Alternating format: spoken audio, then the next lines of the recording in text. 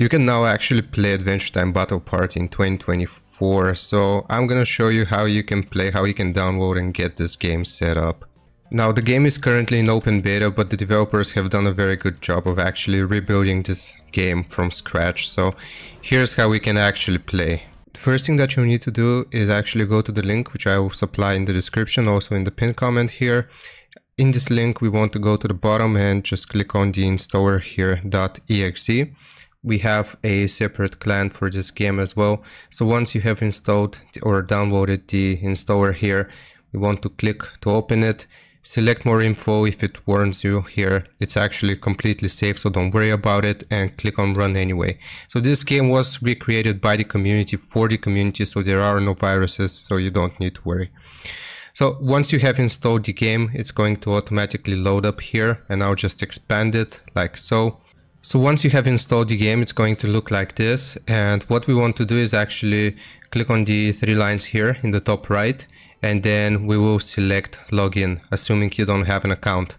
So from this screen, the login screen, we will actually create an account. So we'll just select register here, and the registration is fairly simple.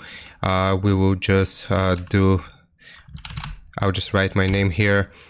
You have to set a password, and we have to confirm the password.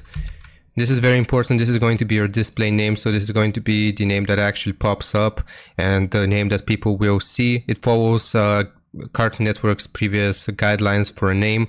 You can create a two separate names here. You can add two separate names, and you can also add 3 ones if you want. And this is really important as well. So the secret phrase for resetting your password, you can do whatever, but if you want to reset your password, make sure you remember this, and then just click on submit, and you should be good to go. Now the game is going to load.